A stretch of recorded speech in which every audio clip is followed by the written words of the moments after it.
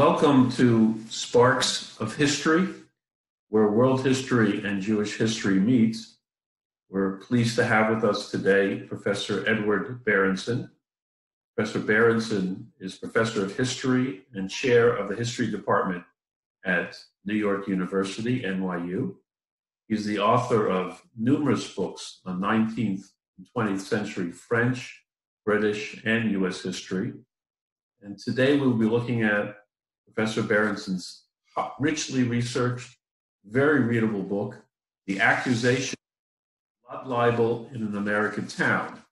And here we have it right here, the book, which I have read and enjoyed very much. It really was an eye-opener for me.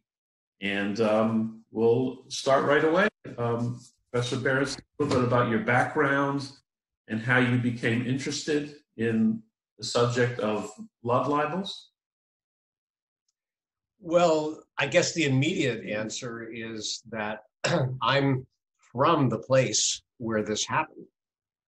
Massena, New York, a small town in upstate New York on the border with Canada. And although this happened a couple of decades before I was born, the story has been in my family. And I grew up hearing about it, and it's a strange story because the blood libel, this terrible accusation against Jews, is common in European history, but essentially unknown in US history. And there is this exceptional case, and it happened to take place in the town I was born in, and my father was born there too. And in fact, my father was alive. He was a young child when this happened.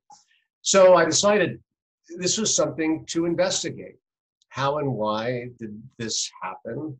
Why was it essentially a unique event in American history? And what does it mean that it happened in this place in northern New York State? So those are all the kinds of questions that I wanted to try to answer in this book.